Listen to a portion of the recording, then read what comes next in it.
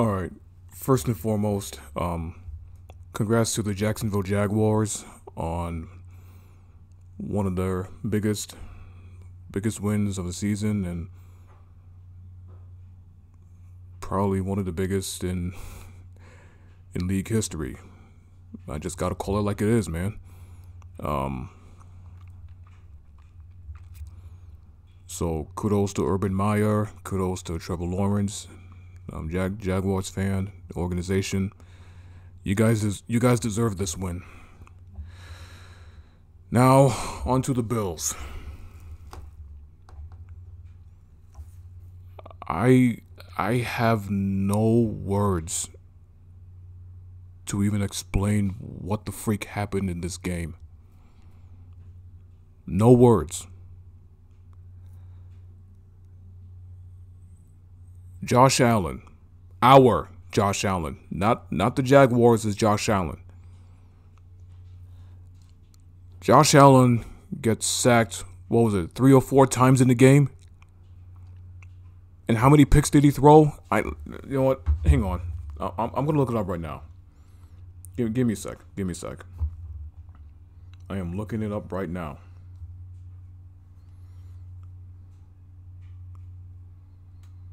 Okay. He threw 2 picks. So Josh Allen's stats: 31 for 47, 264 total yards, and 2 interceptions.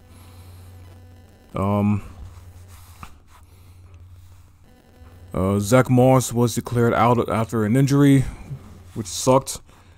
He only had 3 carries for 6 yards. Devin Singletary, 6 carries for 16 yards. And Josh Allen, 5 carries for 50 yards. I really have no words to. I don't know what to say about this. I really don't. Let me keep going on the. Let me see some of the defense receiving stats. Stephon Diggs, 6 receptions for 85 yards. Emmanuel Sanders, 4 yards for 65 yards. 4 receptions for 65 yards. Sorry. Devin Singletary, 7 receptions for 43 yards. Cole Beasley, 8 receptions for 33 yards. Jeez Louise, man. Gosh.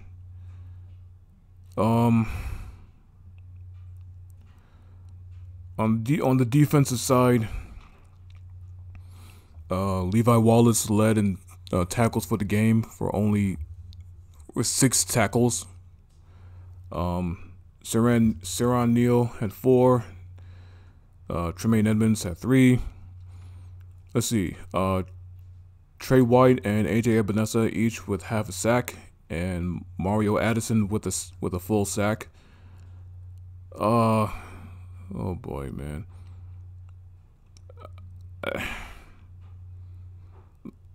I need to know how many. Yeah, let me see real quick. Yeah, Josh Allen got sacked 4 times. 4 times. What the freak happened to our O-line? No. Let me rephrase that. What the freak happened to our freaking team? I don't get it. Now look, we're still fortunate we're on top of our division, all right? We're still on top of the AFC East, but right now, that's irrelevant. What's relevant right now is this freaking game that never should have been the way it was. Holy crap, man. We pretty much handed the Jaguars their 2nd win of the season. They're 2-6. We dropped to 5-3. All right, we're gonna look. I know we're gonna talk more about this on Buffalo After Dark this week, but I just need to get my thoughts out there and just get this. I need to get this rant out there.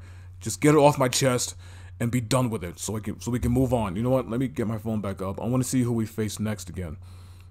I want to see who we face next. I think it's the Indian. I think we face the Colts next at home, but let me double check real quick. No, we're on the road to East Rutherford against the Jets. Oh boy. After today's game, man, I have no idea how we're gonna beat the Jets. This is the same Jets team, keep in mind, that beat the Tennessee Titans. What was it, in overtime? The Titans, man. One of the best teams in the conference right now. And the Jets recently beat Cincinnati. Now, I'm sure we're going to be favored to beat the Jets the next Sunday, but honestly, this loss to the Jags has taught me a very important lesson. Do not focus on who's the favorite or who's the underdog, because honestly, there are none in professional sports, especially the NFL, alright? There are no cupcake games. There are no easy wins. This is professional football, bro. And I'll give Jacksonville credit. They came out to play. They punched us in the face throughout the entire game, and they deserved to win. They earned this win. No touchdowns scored, nothing but field goals. But again, well, on neither team, but the Jaguars deserved to beat us after the way we played. We had the number one total offense or something in the league. One of the best offenses in the league. One of the best defenses in the league. Now, I'll give our defense credit. Again, they kept the Jaguars out of the end zone. All right? I give defense credit. But our offense, man, our freaking O-line. Okay, a 4th and 2 play that unfortunately got called back because of a false start penalty on Ike Butker.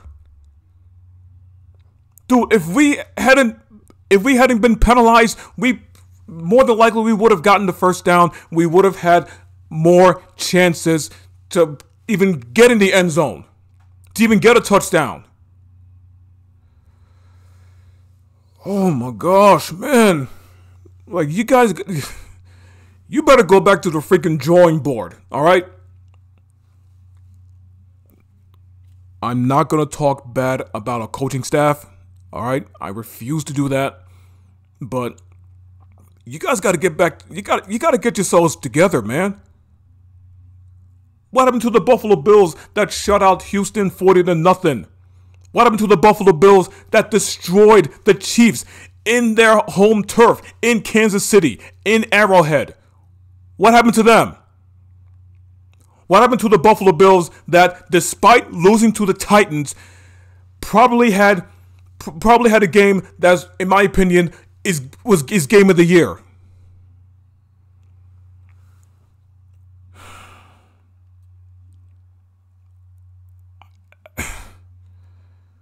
What the freak happened to us, man? What happened to us? Oh my gosh, man. I mean, come on. Now, normally I just do the Kraken's Lair on this channel, but I had to get this video out. I had to get this off my chest. I had to say what needed to be said. We sucked today. Let's call it like it is. We sucked today, especially on offense. The way Josh Allen played, I feel like we're seeing a repeat of his rookie season.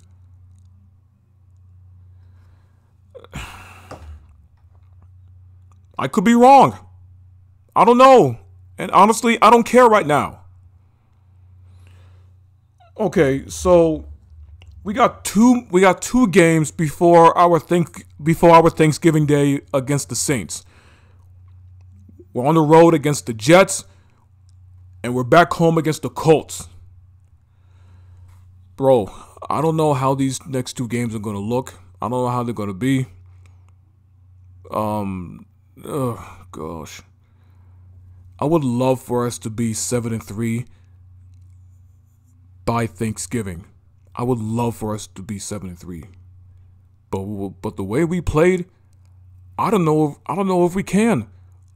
We'd be lucky if we win one of those 2 games, because I guarantee you, every team on the rest of our schedule, they're gonna look at this Bills Jags game. They're gonna look in every detail. They're gonna find every weakness in our offense and possibly defense. They're gonna take advantage of us. They're gonna take advantage of our weaknesses. So we better shape up. We better step up. We better come up with a different plan, because if we don't, heaven forbid, we lose the next 2 games. Oh, man.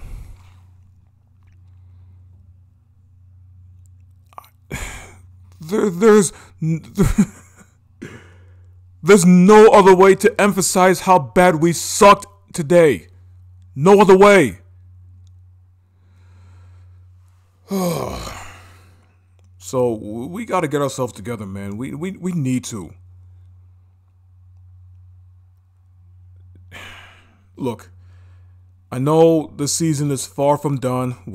It's far from over. I get that, but we gotta clean up on the penalties as well, man. We gotta clean up on offense, like, for real. We better come up with a different plan for the rest of the season, because like I said, I guarantee you, our next opponents in the rest of the season, they will look at this game. They will look at how the Jags beat us. They're gonna look at our offense. They're gonna show their defense how the Jags defense pretty much destroyed our offense. If we don't get ourselves together, they are going to destroy us. No other way to emphasize this. No other way. Okay? Alright, I'm done. So, again, congrats to the Jacksonville Jaguars. You guys have earned this win. You punched us in the face from beginning to end. You guys definitely deserve this win. Alright? So, yeah. Let me guys know what you think about this loss, man. Jeez Louise, I feel like we're gonna throw up if I'm gonna keep talking about this. So I'm gonna end it here. Thanks for watching my rant. Thanks for watching me go nuts or whatever. But thanks for watching me get this completely off my chest, because I really needed to. I don't normally do this on this channel. I really don't. Like I said, I cover the Seattle Kraken on here, and we cover Buffalo Bills stuff on Buffalo After Dark every week. But I had to get this out there, man, because it needed to be said. Whether people like it or not, whether my fellow Bills Mafia like it or not, this needed to be said. And if you don't like it, tough. Learn from it. Alright, guys. I'm done. So I'll catch you all next time on Buffalo After Dark and the Kraken's Lair. So take care.